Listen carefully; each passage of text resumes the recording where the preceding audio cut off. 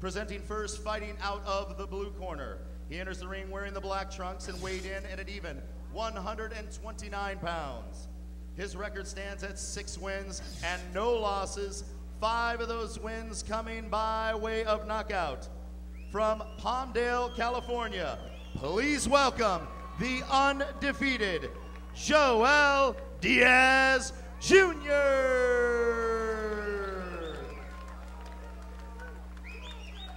And his opponent fighting out of the red corner, wearing the silver trucks with the maroon trim, weighing in at 128.5 pounds.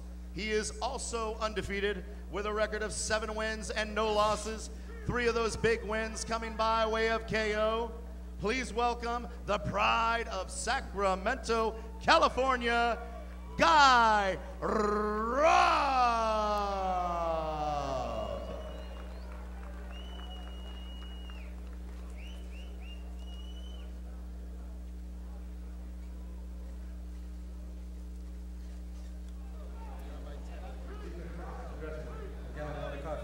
Any punches below this area can be called low. Any punch below this point be called low. With that said, I want you to obey my commands, protect yourselves at all times. Touch them up now. Good luck to both of you. And the numbers for this one, Diaz admits he doesn't yet have his full man strength, but that hasn't stopped him, obviously, from knocking almost everybody out. He weighed 129 for this one. He would have been 135 if he still had earlobes. The rules, same unified rules, no standing 8, no 3 knockdown. Only the ref can stop the fight. Can't be saved by the bell in any round. And the accidental foul rule before end of 4, if we get a stoppage, no decision. After that, we go to the cards. We head into round number 1 of this scheduled 8-rounder, our second fight of the evening. They are super featherweights. And Joel Diaz Jr., as we mentioned, people compare him to Brandon Rios. He's got that aggressive, swarming style.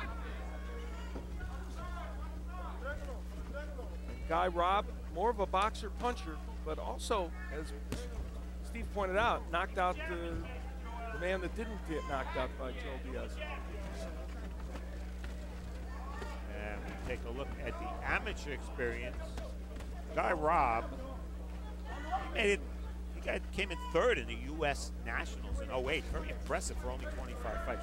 Joel Diaz somehow fit 95 bouts in there, even though he's only 19 years old. He was a junior Olympic star. And pro experience, well, 6 fights and 10 rounds for Joel Diaz. That tells you about his punching power thus far. Both pretty green guys here. Overhand right by Diaz. His left hook is his money punch. He makes no bones about that. Both men trying to establish the jab. It looks like there might even be a little mouse underneath the left eye of Guy Robb.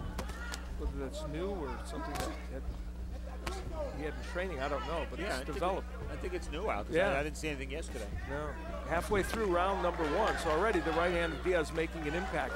Good hook by Diaz. He is winging away, and so is Guy Robb. Robb has chosen to really exchange with him. Remains to be seen if that was the right plan.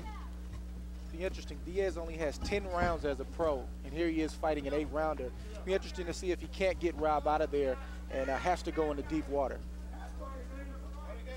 A minute left to go here in round number 1 of this scheduled 8-rounder.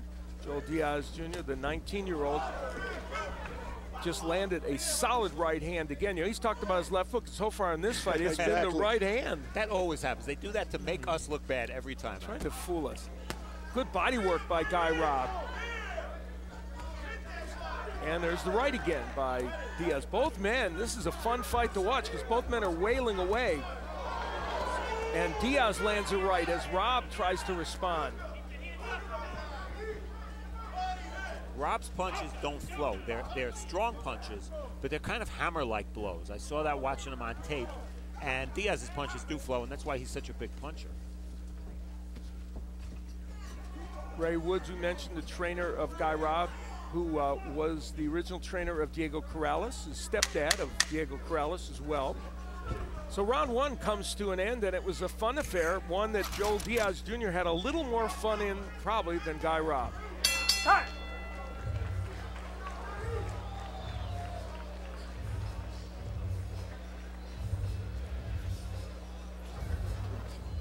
Okay.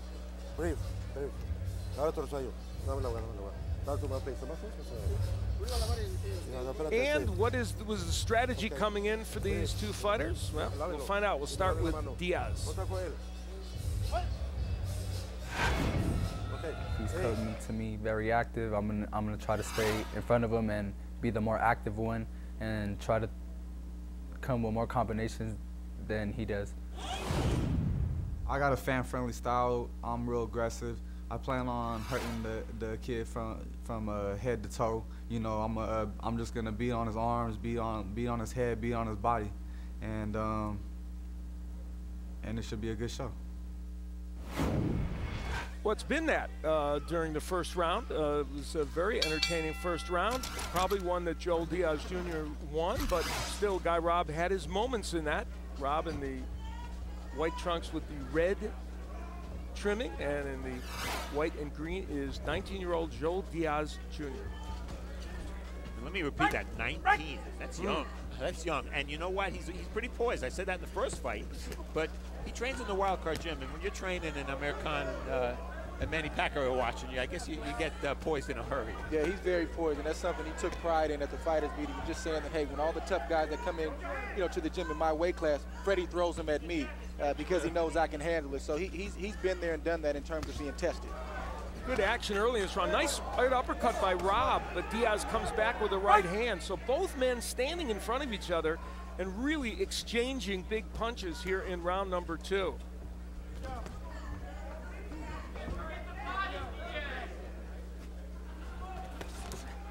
Left hand downstairs by Diaz, and there's the left hook starting to emerge. Guy Robb, a youngster who at age 17 whose dad had been incarcerated for most of his young life, was headed down the wrong path, and getting with Ray Woods and getting involved in boxing really helped him. Oh my, a right hand sends Diaz down from nowhere. 5, 6, 7, 8.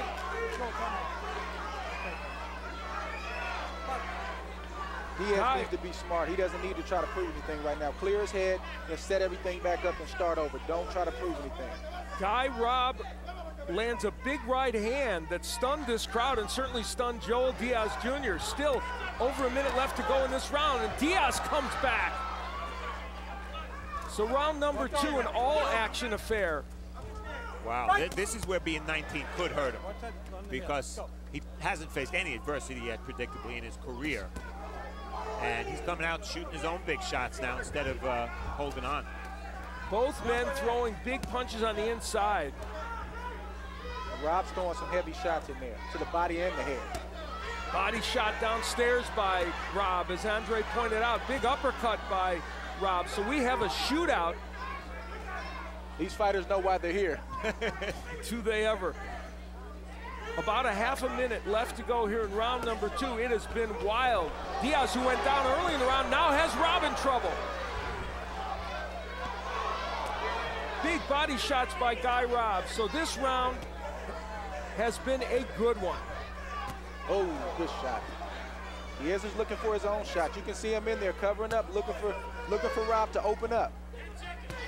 Big hook by Joel Diaz and a right hand, and Robb comes back with his own hook. So round 2 is one to press in our memory books as a really good one.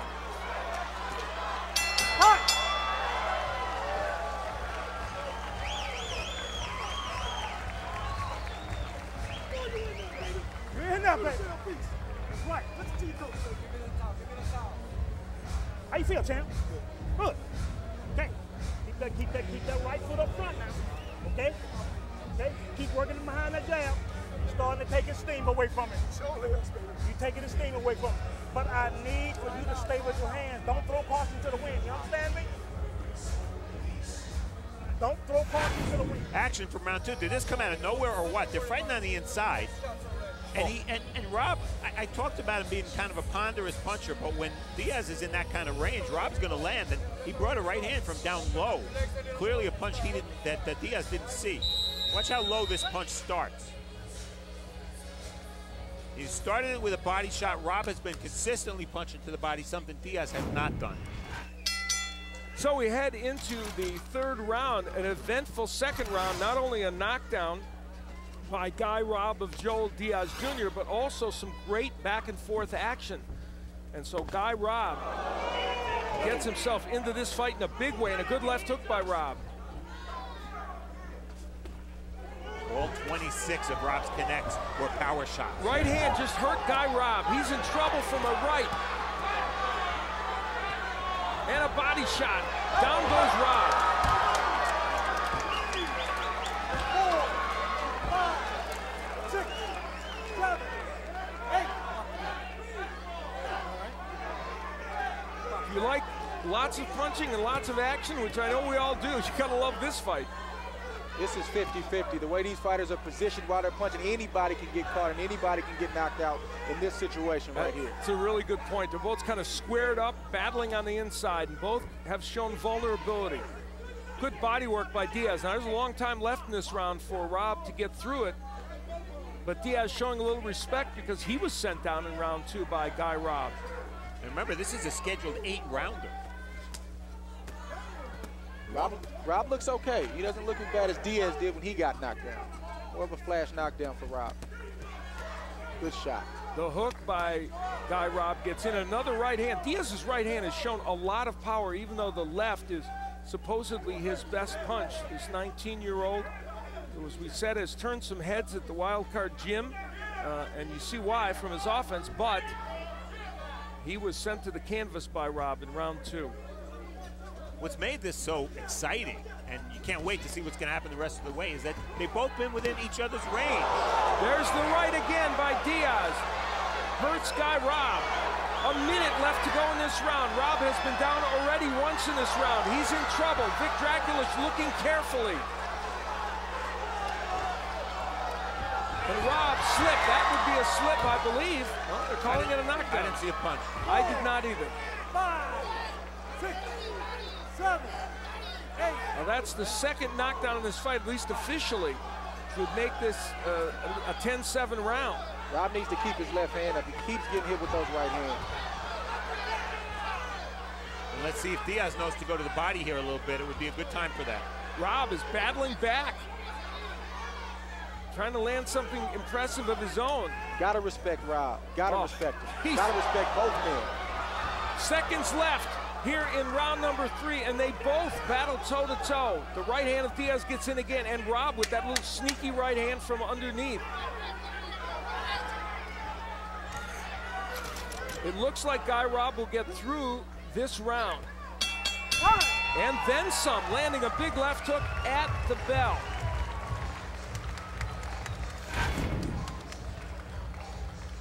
A right hand here almost dropped Robb. And again, we talked about it in the first fight. Joel Diaz supposed to be a left hooker. It's been the right hand all night. And now Robb, sort of similar to Diaz when he was hurt. He didn't really hold, he didn't really move away, and he finally went down. There it is, that right hand. It actually lifted Robb off the ground. He took 2 steps backward from the force of that right hand. And now you see that there's no punch there. Draculich didn't see that apparently. Clearly, if anybody was punching before that knockdown, called knockdown anyway, it was Robb, and he's the one that went down. All right, let's go to Chuck Giampa. Chuck, this round with the 2 knockdowns, how would you have scored this round? I gave that round 10-7 to Diaz. As far as that second knockdown, I think it was an accumulation because Diaz was throwing the punches. All right, so we head into round number 4, and if indeed that was a 10-7 round, which it probably was, that will give Diaz a big edge here. That's presuming we think there's any chance of this fight going to a decision. Unlikely. Here comes Guy Robb. Big hook by Robb. I love it. You know what? If Robb can drop Diaz, it will be instantly a mini classic. Again, the hook by Robb. So Guy Robb, the 22-year-old from Sacramento, California, who's undefeated coming into this fight, as is Joel Diaz Jr., showing tremendous resilience here. Overhand right again by Diaz. A right hand by Robb. Nice straight right by Robb. So they take turns. It looks like this round, it's Robb's turn. Big body work by Robb. Robb's coming forward. He has got a lot of heart for a young fighter. He's in there. He's not backing down.